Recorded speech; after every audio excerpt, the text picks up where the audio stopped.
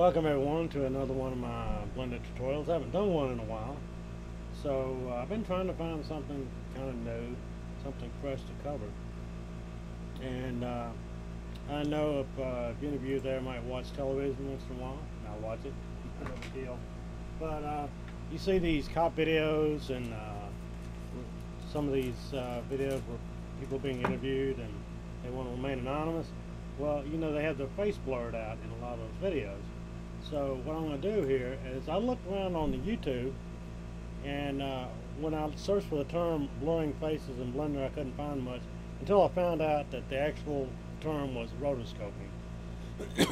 So once I found out that some rotoscoping, I did find a few, but nobody really covered how to blur a face. I mean, in Blender. And I've got the latest stable release of Blender 2.71 here. Let's see if we can, let's see, oh shucks, anyway, yeah, it's 2.71, latest one. I haven't got the latest build. This is the latest stable build of 2.71 64 bit. So anyway, what I want to do is show you how to blur out a face, and I went through it several times. And I finally found a real simple, good technique. You can use motion tracking if you like, but this one here is not going to have any motion tracking in it. Let me turn off my passive map. And we're going to do that. So let's get started. And I've already got a little video clip up prepared for this demonstration.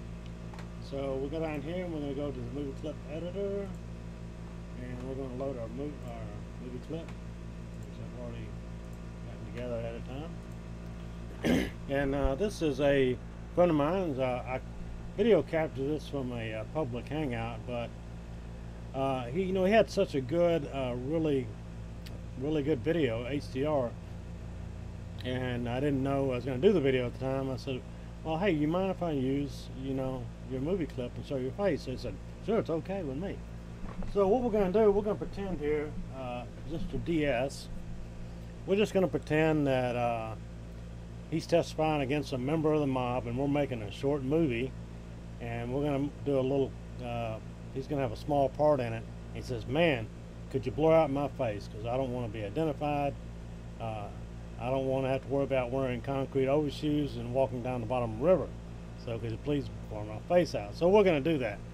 So to start with, I've got the movie clip editor on, and we're going to start with the mask. And so you go down here to where it says tracking, and you go to mask, and you just say new. We're going to call this DS face. So, all right. Now this is one of the newer features. I guess it came along with the these nodes, or what they call aligned singularly, what you want to call them. Well, anyway, this is how they work. You hold down the control button on your keyboard, and you just drag out, and you get this little thing with a handle on it. What's important here is to go counterclockwise, because if you do these clockwise, these little handles, they wind up on the inside and they're harder to manipulate. So we're going to keep it real simple here. We're not going to get real elaborate. We're going to put another node here and drag it out like so, and another one up here like so. And, you can actually mask out around his ears and all that, but I'm gonna keep it short and simple. So to close this, you hit Alt-C, and that closes it. That's called a cyclic. So anyway, we're gonna also turn on our auto keyframing to make it a little easier. And I think if you go shift left arrow, that will take you back to the first frame. That's where we're at right down here. You see it down the corner. We're going to stretch this out a little bit, and you know what, perhaps we'll add in a couple more here. So you can control drag click, and I'll put one there, and another one here, pull it out a little bit, and another one here, and another one here. That should cover us. Alright, so we're going to get down here around this chin. Make sure we get his whole face. So we got an auto keyframing on, and we made a little adjustment here. This is another feature of these handles. If you select A, or hit A, and grab any one of these points and hold down Shift, you can get some feathering there. So that's frame number 1. Now we're just going to Shift up arrow. This will take us up 10 frames. And it looks like it's okay there. So we got it nice and big. Oop, it shifts over a little bit. So you might want to go in here and put a cursor in there and maybe select all. G, move it over a little bit. Make sure it covers the space. And then we're going to shift up arrow 10. And maybe we want to move around that a little bit there. And as you can see, the little yellow marks is the automatic keyframes. And we'll shift up arrow, that takes us another 10. And we'll move it over, make sure it covers the space. We'll go on through here. Oh, I forgot to mention that, let's see here.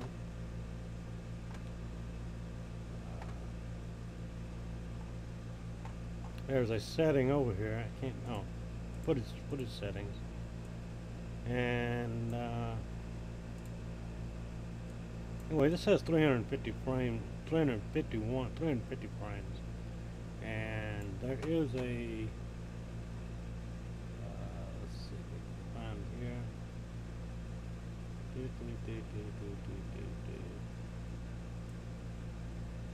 Okay. Oh, okay, it's here. I think it's,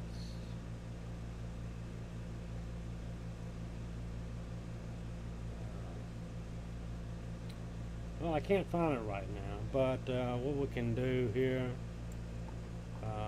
we can just go ahead and add it. There's a feature over here that says match the movie length. Can't seem to find it. Thought I knew where that was at. I don't see it right off the top of my head.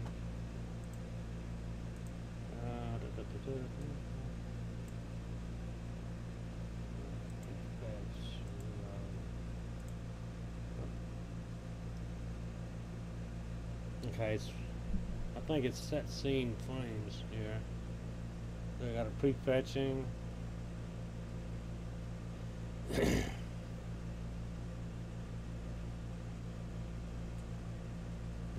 set scene frames.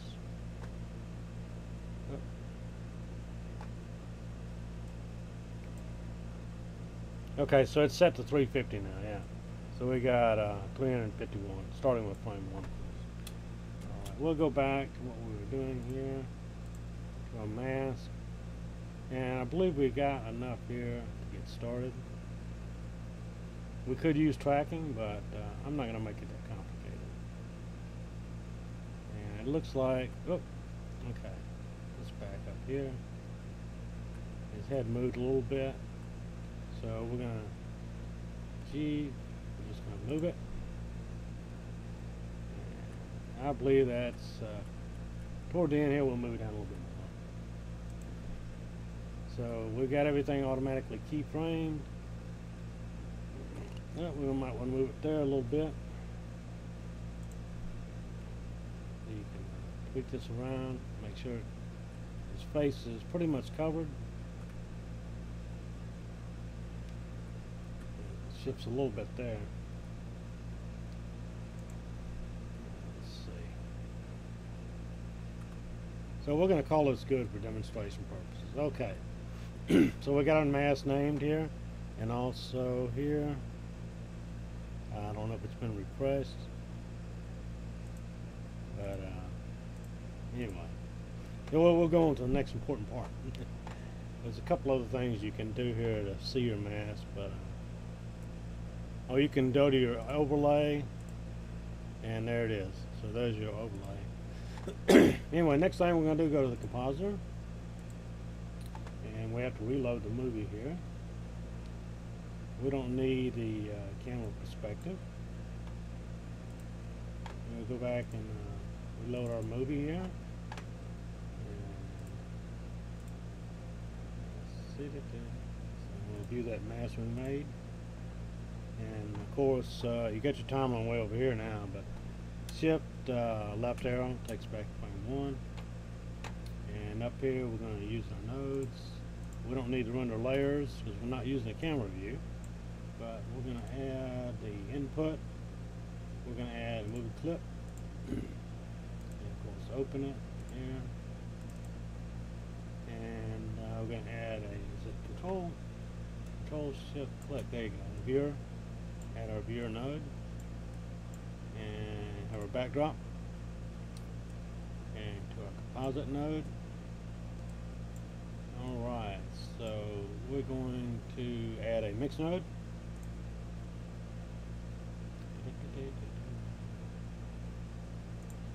Right here. And now we're going to add our mask.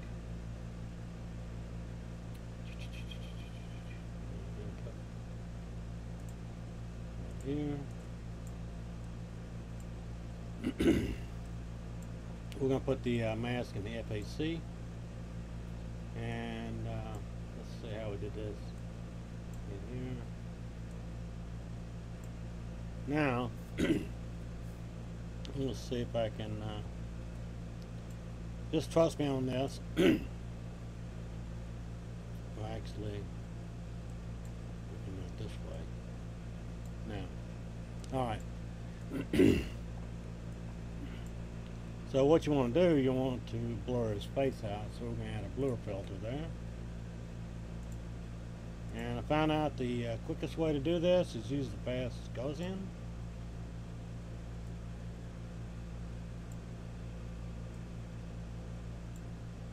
And this is how it works. Let's see.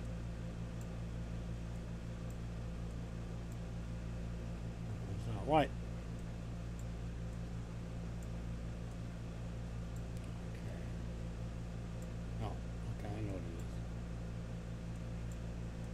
Add the blur filter here. There we go. Now, and we plug the mask into the FAC.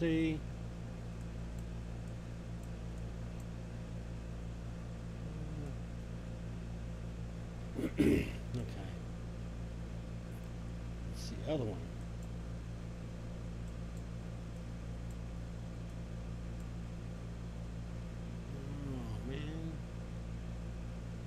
Got something wrong here.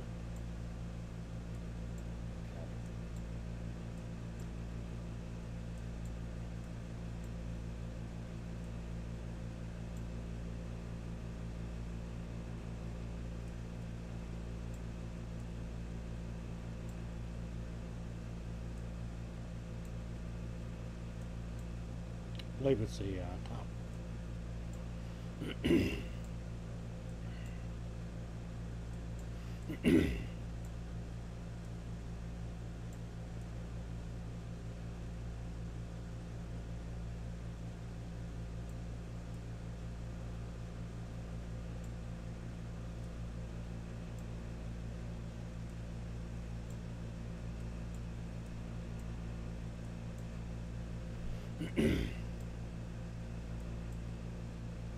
That's not right either.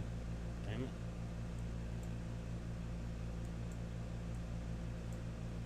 Okay, what am I doing wrong here?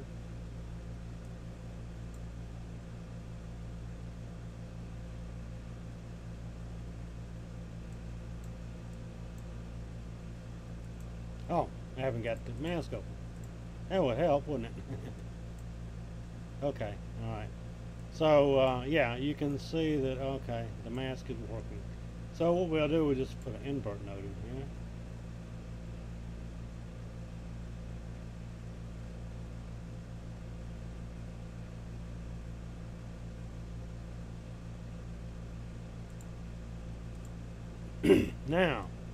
Now it's working. So we got this, the fast Gaussian is the best way to do it. I've tried some of the other filters and they are just really slow. They take forever to render. So we're gonna pump this up to 30. And since we got our feather here, as you can see down here in the if we display the mask here,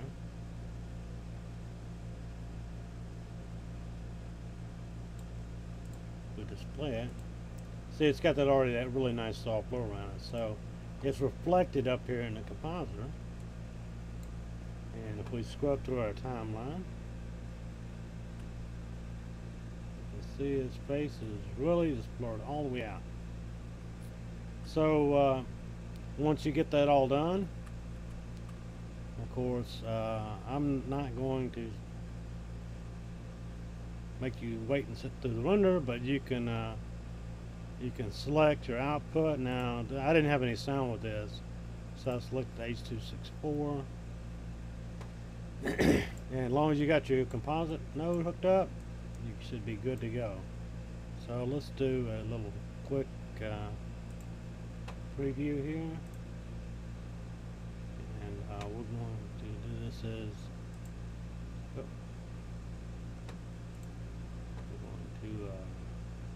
we'll just give her a new name, Doug's Board from Demo.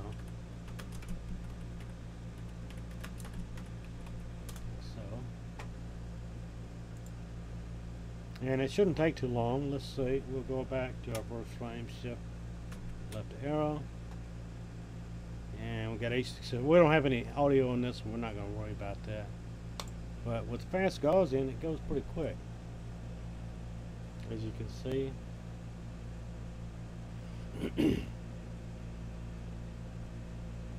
His face is blurred out, and that would probably take, I don't know, it says it might do it pretty quick, but I'm done. Well, no, it's going pretty quick. So that's it for this tutorial, and I hope you had fun checking this out. And I was glad to come here and show you exactly how to do it. I mean, to do one where they actually blur the faces out. So I'm going to stop this head escape, and thanks for watching my video, and we'll see you in the next tutorial. All right.